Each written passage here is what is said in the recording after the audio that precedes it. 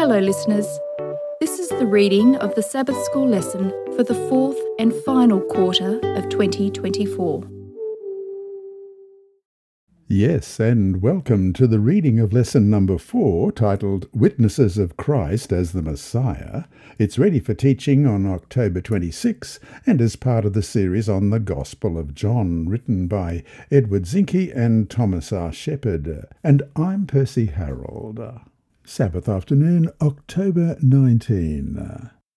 Before we start, let's pray.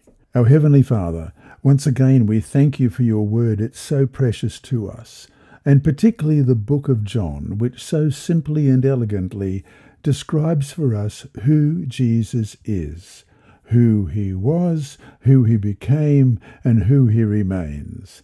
And as we open your word this week to look at those who saw Christ as the Messiah and discovered it for themselves, we pray, Lord, that your word will jump out at us, that we too will accept Jesus, not just as our Saviour, but as the guide for our lives, and that we may show that to those around us. And today I'd like to pray for Rowan Hoper of Costa Rica, and Ignacio Holmes, and Lola Spencer and her children, including Festus, and Christine Lorraine Allen and Matthew Burford. Lord, these people have asked for prayer, and I pray that you'll continue to be with them. May they know that not only is Jesus the Messiah, but he is the one who walks with them day by day.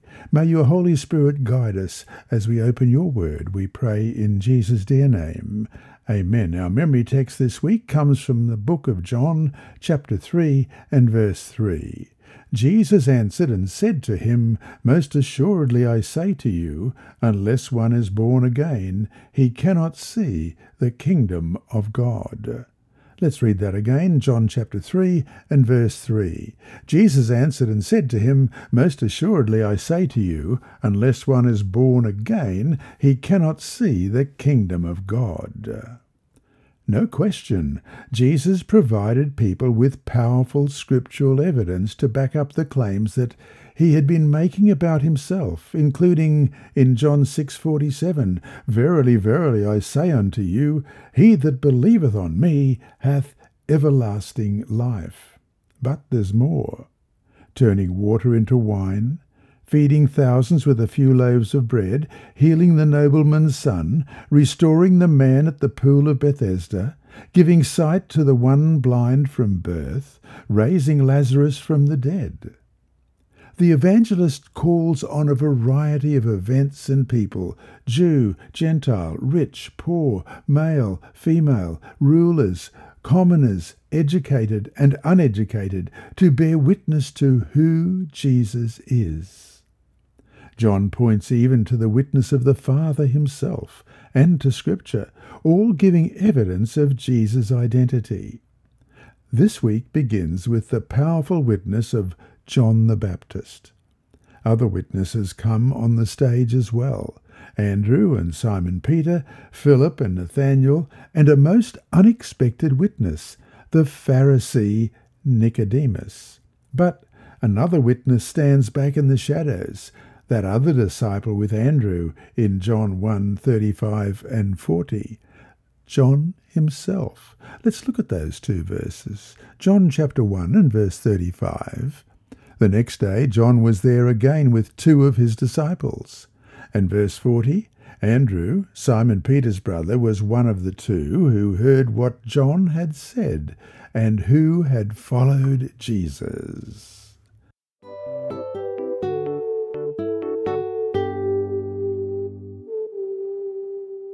Sunday, October 20, the testimony of John the Baptist. As last week's lesson illustrated, the Gospel of John begins with Jesus Christ, the Word, in his eternal existence before creation. But in that same prologue, John the Baptist appears as a witness to Jesus. Some Jews in Jesus' time expected two messiahs, one priestly and the other royal. John clearly teaches that John the Baptist did not claim to be one of these messiahs, but rather was a witness to the one true Messiah. Read John 1:19-23. How did John the Baptist explain his ministry and mission? John 1, beginning at verse 19. Now this was John's testimony when the Jewish leaders in Jerusalem sent priests and Levites to ask him who he was. He did not fail to confess, but confessed freely, "I am not the Messiah." They asked him, "Then who are you? Are you Elijah?" He said, "I am not." "Are you the prophet?" He answered, "No." Finally they said, "Who are you? Give us an answer to take back to those who sent us. What do you say about yourself?" John replied in the words of Isaiah the prophet, "I am the voice of one calling in the wilderness, make straight the way for the Lord." The religious leaders sent priests and Levites to ask John who he was. With messianic expectations high in Judea, it was important for John the Baptist to clarify his relationship to those expectations. He was not the light, but he was sent from God to bear witness to the light and to prepare for the coming of the Messiah. We read about this in John chapter 1, verses 6-8.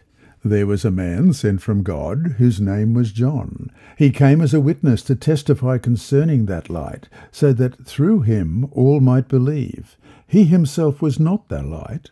He came only as a witness to the light.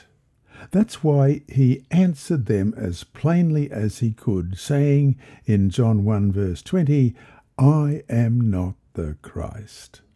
Also, John baptized with water, but Christ would baptize with the Spirit, as we read in John chapter 1, verse 26. "I baptize with water," John replied, "but among you stands one who you do not know." And then in verse 33, "And I myself did not know him, but the one who sent me to baptize with water told me, the man on whom you see the Spirit come down and remain is the one who will baptize with the Holy Spirit." John was not worthy to loosen Jesus' sandal strap. He said in verse 27, "He is the one who comes after me, the straps of whose sandals I am not worthy to untie." Christ was preferred before John because he was before John, as we read in verse 30. "This is the one I meant when I said, 'A man who comes after me has surpassed me because he was before me.'" Jesus was the Son of God, and John merely pointed to him, as we read in verse 34. "I have seen and I testify that this is God's chosen one." Read Isaiah 40, verses 1-5, and John chapter 1, verse 23. How does John use these verses? Isaiah 40, beginning at verse 1. "Comfort, comfort my people, says your God. Speak tenderly to Jerusalem and proclaim to her that her hard service has been completed, that her sin has been paid for, that she has received from the Lord's hand double for all her sins. A voice of one calling, 'In the wilderness prepare the way for the Lord. Make straight in the desert a highway for our God. Every valley shall be raised up, every mountain and hill made low. The rough ground shall become level, the rugged places a plain, and the glory of the Lord will be revealed, and all people will see it together. For the mouth of the Lord has spoken." And John 1:23, John replied in the words of Isaiah the prophet, "I am the voice of one calling in the wilderness, make straight the way for the Lord."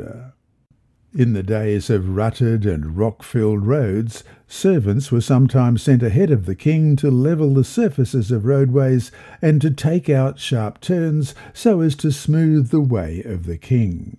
So, in fulfillment of prophecy, John came in order to prepare the hearts of the people for Jesus. And so to finish today, in what way should we, as Seventh-day Adventist, do the same kind of ministry as did John the Baptist? What are the parallels?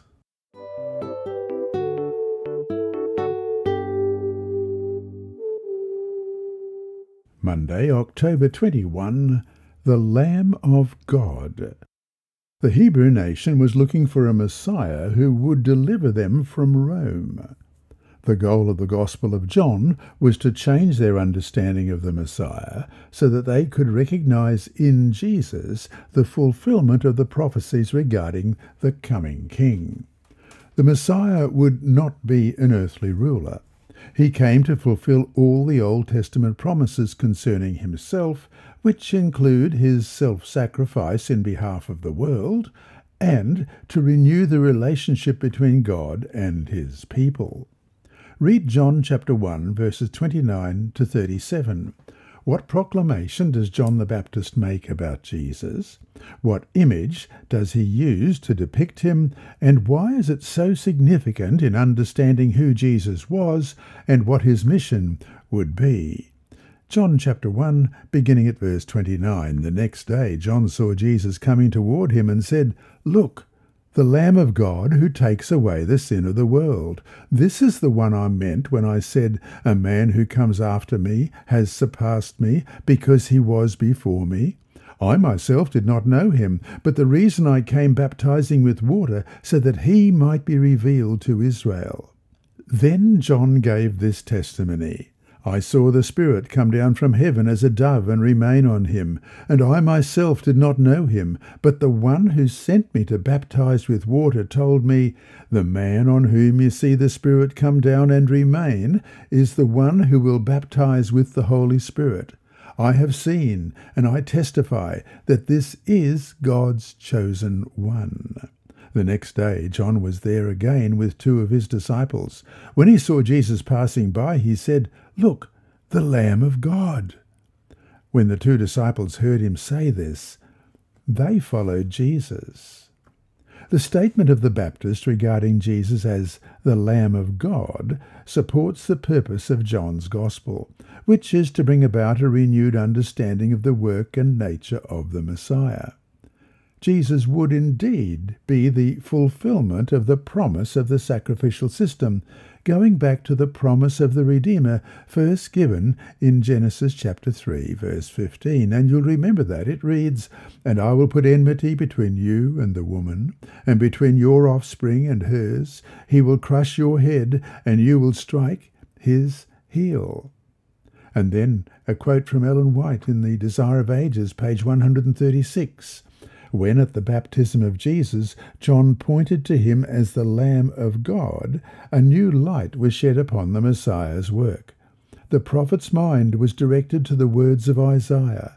"He is brought as a lamb to the slaughter," in Isaiah 53, verse 7. End of quote. Read Mark 10:45, Romans 5:6, and 1 Peter 2:24. How do these verses help us understand the role of Jesus as the Lamb of God? First of all, Mark 10:45, "For even the Son of Man did not come to be served, but to serve, and to give his life as a ransom for many." And Romans 5, verse 6, "You see, at just the right time, when we were still powerless, Christ died for the ungodly." And then 1 Peter 2, verse 24, "He himself bore our sins in his body on the cross, so that we might die to sins and live for righteousness. By his wounds you have been healed." However much more John the Baptist needed to know about the ministry of Jesus, he was certain that Jesus was the promised Messiah, the one who had come in fulfillment of prophecy. So to finish today, consider deeply Jesus' title as the Lamb of God. What images does it bring to mind? And how does its linkage to the Old Testament sacrificial system help you appreciate the great price of our salvation?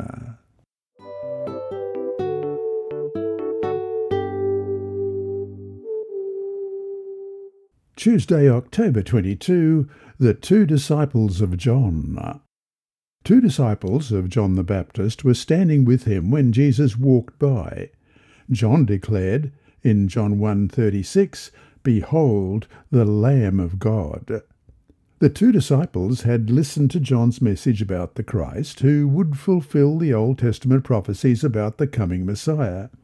The disciples left John to follow Jesus, recognizing that Jesus was greater than John the Baptist and that he was the fulfillment of John's message. Read John chapter 1, verses 35 to 39. What did these two disciples do after hearing John's witness about Jesus? John 1, beginning at verse 35. The next day, John was there again with two of his disciples. When he saw Jesus passing by, he said, "Look, the Lamb of God." When the two disciples heard him say this, they followed Jesus. Turning around, Jesus saw them following and asked, "What do you want?" They said, "Rabbi," which means teacher, "where are you staying?" "Come," he replied, "and you will see." So they went and saw where he was staying, and they spent that day with him. It was about 4 p.m. Desiring to be with Jesus, the two spent the day with him. Who knows what amazing things they had learned and experienced then? They must have been great things, because before long their desire was to share their experience with others. Andrew, one of the two disciples, immediately found his brother Simon and said in John 1:41, "We have found the Messiah," which is translated the Christ. When Andrew brought his brother to Jesus, Jesus immediately showed that he knew him, saying in John 1:42, "You are Simon, the son of Jonah. You shall be called Cephas." Jesus knew and understood Peter. That Jesus knows a person is a motive of the Gospel of John. See, for example, John 2, verses 24 and 25. But Jesus would not entrust himself to them, for he knew all people. He did not need any testimony about mankind, for he knew what was in each person. And then we have this paragraph from The Desire of Ages, page 139. If John and Andrew had possessed the unbelieving spirit of the priests and rulers, they would not have been found as learners at the feet of Jesus. They would have come to him as critics to judge his words. But not so did these first disciples. They had responded to the Holy Spirit's call in the preaching of John the Baptist. Now they recognized the voice of the heavenly teacher. A divine illumination was shed upon the teaching of the Old Testament scriptures. The many-sided themes of truth stood out in new light. End of quote. The entire emphasis of the Gospel of John is to bring to light who Jesus is, so that this good news may be shared with the world. And so to finish today, in what ways has Christ and your faith in Christ changed your life? What other changes would you still like to see happen?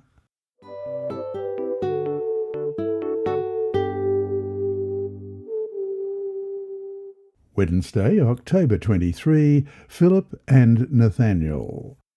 Read John chapter 1, verses 43 to 46. What did Philip's message reveal about his faith in Jesus already?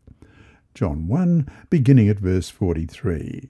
The next day Jesus decided to leave for Galilee. Finding Philip, he said to him, "Follow me." Philip, like Andrew and Peter, was from the town of Bethsaida. Philip found Nathanael and told him, "We have found the one Moses wrote about in the law, and about whom the prophets also write, Jesus of Nazareth, the son of Joseph." "Nazareth? Can anything good come from there?" Nathanael asked. "Come and see," said Philip. Philip was from Bethsaida, as were Andrew and Peter. He found his friend Nathanael and told him about Jesus. John the Baptist had called Jesus the Lamb of God. Andrew had told Peter that he had found the Messiah. But Philip calls Jesus the one Moses and the prophets wrote about and adds the name Jesus of Nazareth. His reference to Nazareth sets off a sharp reaction from his friend. Nathanael seems to have been prejudiced against the little town of Nazareth. Surely A king would not come from such a wayside location. Prejudice easily blinds the eyes from seeing people for what they are really worth. Philip seems to have recognized, possibly from previous conversations with Nathanael, that the proper way to deal with prejudice is not some exalted philosophical or theological argumentation, but rather to invite the individual to experience the truth personally for themselves. He simply says, "Come and see." And that is exactly what Nathanael did. He went and saw. Read John chapter 1, verses 47 to 51. How did Jesus convince Nathanael of who he was, and what was Nathanael's response? John 1, beginning at verse 47. When Jesus saw Nathanael approaching, he said to him, "Here truly is an Israelite in whom there is no deceit." "How do you know me?" Nathanael asked. Jesus answered, "I saw you while you were still under the fig tree, before Philip called you." Then Nathanael declared, "Rabbi, you are the Son of God. You are the King of Israel." Jesus said, "You believe because I told you I saw you under the fig tree. You will see greater things than that." He then added, "Very truly I tell you, you will see heaven open and the angels of God ascending and descending on the Son of Man." Missing between verse 46 and verse 47 is the crucial detail of just how Nathanael responded to Philip's invitation. He got up and went to see, however. His friendship with Philip was stronger than his prejudice, and his life would be changed from that moment on. Jesus says nice words about Nathanael, calling him an Israelite in whom there is no deceit in verse 47, a great contrast from what Nathanael had said about Jesus in the previous verse 46. Nathanael responds with surprise because he had not met Jesus before. Then Jesus refers to seeing him under a fig tree, and this small statement convinces Nathanael. Jesus, by divine insight, had seen Nathanael praying, searching for truth under that tree. See Ellen G. White, The Desire of Ages, page 140 and 141. Nathanael then makes an exalted confession, calling Jesus Rabbi, the Son of God, and the King of Israel. Note how this seemingly small revelation leads to a grand confession of faith.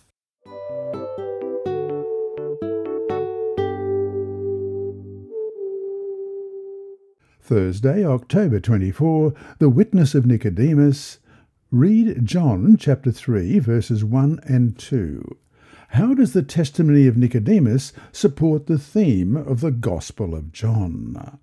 John chapter 3, beginning at verse 1. Now there was a Pharisee, a man named Nicodemus, who was a member of the Jewish ruling council. He came to Jesus at night and said, "Rabbi, we know that you are a teacher who has come from God, for no one could perform the signs you are doing if God were not with him." Nicodemus was a respected teacher in Israel and a wealthy member of the Sanhedrin. His testimony plays an important part in John's Gospel for several reasons. He referred to Jesus as Rabbi and pointed to the signs that Jesus performed as evidence of his divine mission. Hence, even before Nicodemus realized what he was doing, he was giving evidence in support of the Messiahship of Jesus. Nicodemus viewed the signs themselves as evidence of Jesus' divine calling, but did not see them as pointing to Jesus as the fulfillment of the Old Testament prophecies regarding the Messiah. So, Nicodemus came with some doubt. He did not yet at this point recognize Jesus as the Christ. Read John chapter 3, verses 3 to 21. What did Jesus say to Nicodemus to show that he could see right through him? Let's begin John chapter 3 at verse 3. Jesus replied, "Very truly I tell you, no one can see the kingdom of God unless they are born again." "How can someone be born when they are old?" Nicodemus asked. Surely they cannot enter a second time into their mother's womb to be born." Jesus answered, "Very truly I tell you, no one can enter the kingdom of God unless they are born of water and the Spirit. Flesh gives birth to flesh, but the Spirit gives birth to spirit. You should not be surprised at my saying, 'You must be born again.' The wind blows wherever it pleases. You hear its sound, but you cannot tell where it is coming from or where it is going. So it is with everyone born of the Spirit." "How can this be?" Nicodemus asked. "You are Israel's teacher," said Jesus, "and do you not understand these things? Very truly I tell you, we speak of what we know and we testify to what we have seen, but still you people do not accept our testimony. I have spoken to you of earthly things, and you do not believe. How then will you believe if I speak of heavenly things?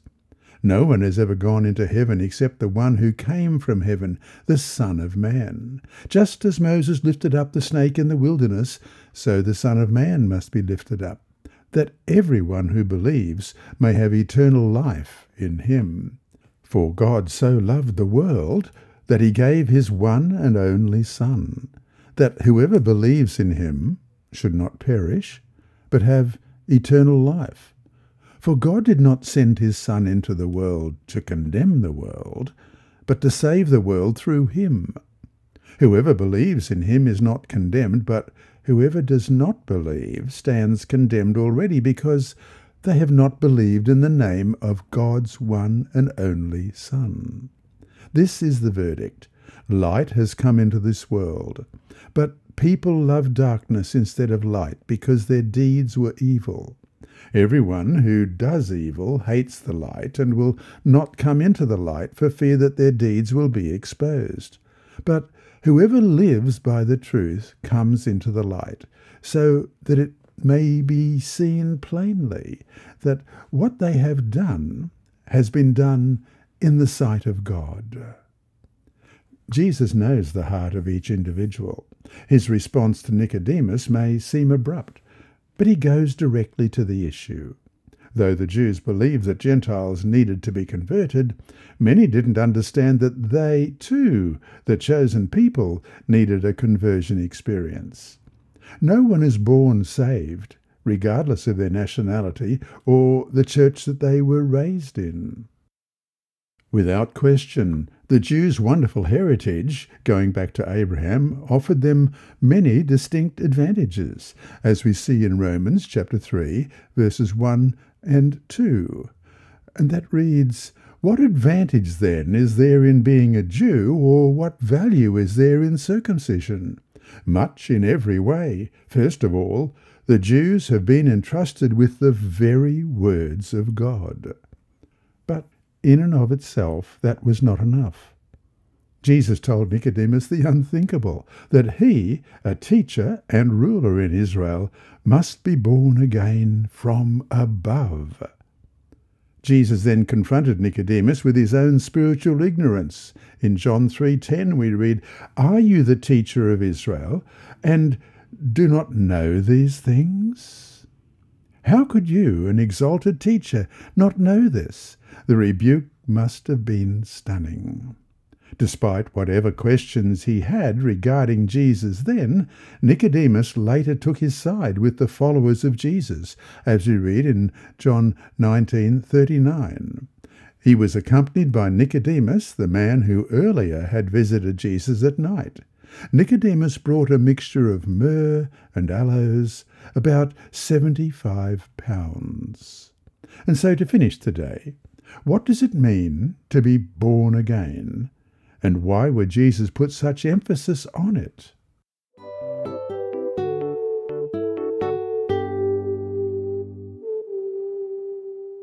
Friday, October 25, Further Thought. Nicodemus, as we read in The Desire of Ages, page 175 and 176, searched the Scriptures in a new way, not for the discussion of a theory, but in order to receive life for the soul. He began to see the kingdom of heaven as he submitted himself to the leading of the Holy Spirit. Through faith, we receive the grace of God, but faith is not our Saviour. It earns nothing. It is the hand by which we lay hold upon Christ and appropriate his merits, the remedy for sin. Repentance comes from Christ as truly as does pardon. How then are we to be saved? As Moses lifted up the serpent in the wilderness, so the Son of Man has been lifted up, and everyone who has been deceived and bitten by the serpent may look and live. John 1:29 reads, Behold the Lamb of God which taketh away the sin of the world. The light shining from the cross reveals the love of God. His love is drawing us to himself.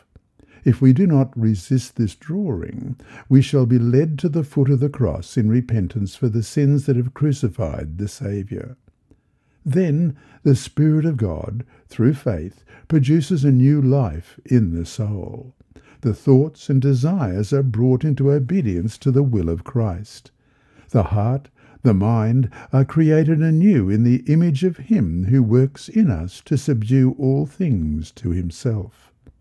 Then the law of God is written in the mind and heart, and we can say with Christ, I delight to do thy will, O my God, as it says in Psalm 40, verse 8. End of quote. And that brings us to our 3 discussion questions for this week.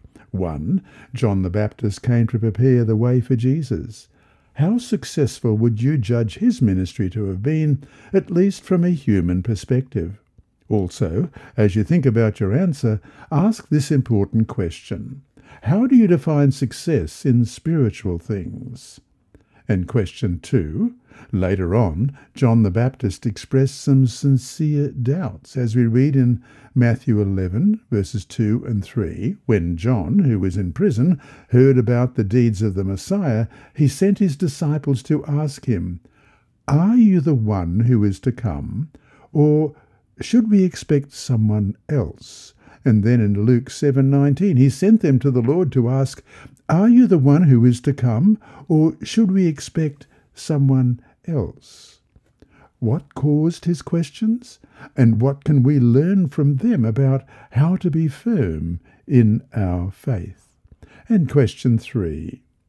In class, discuss the idea of how someone such as Nicodemus, a leader in the true church, someone who surely had a lot of knowledge, could still be so spiritually ignorant of what really matters.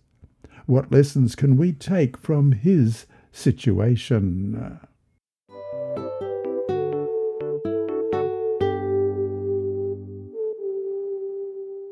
And reading our inside story, our mission story for this week is Sybilla Harrold. Thank you, Sybilla. Power of Prayer in Uzbekistan by Andrew McChesney. An ambulance rushed 36-year-old Nagora to the hospital in Tashkent, Uzbekistan. She could barely talk. Her arms were numb. She was struggling to swallow. The doctor couldn't diagnose her condition. Nagora grew worse over the next month in the hospital. She couldn't sleep for more than 15 minutes a day. X-rays showed an activity in her brain. Then a second doctor said Nagora had a terminal illness. He saw no hope. Nagora didn't believe in Jesus, but she had Seventh-day Adventist neighbours who did. They visited her in intensive care and asked for permission to invite their church pastor to come and pray with her. No, Nagora said, I'm not well. I look terrible. Tell him to come when I feel better. But the neighbours insisted. Let him come and pray for you, they said. Reluctantly, Nagora agreed. A day later, the pastor and his wife came to Nagora's bed. The pastor read Psalm 23, anointed Nagora's forehead with oil, and prayed, Lord, give health to our sister. Give her healing so she can make a full recovery. Nagora didn't feel any different after the prayer. The next day, the pastor and his wife returned. Again, he read from the Bible, anointed her, and prayed. Again, Nagora didn't feel any different. But that night, she was able to sleep for several hours, not for 15 minutes. The third day, the pastor and his wife returned. Again, he read from the Bible, anointed her, and prayed. Again, she didn't feel any different. But that night, she slept the whole night. After that, she slept well every night. The pastor and his wife continued to visit. Slowly, Nagora's speech improved. Her arms and legs began to function.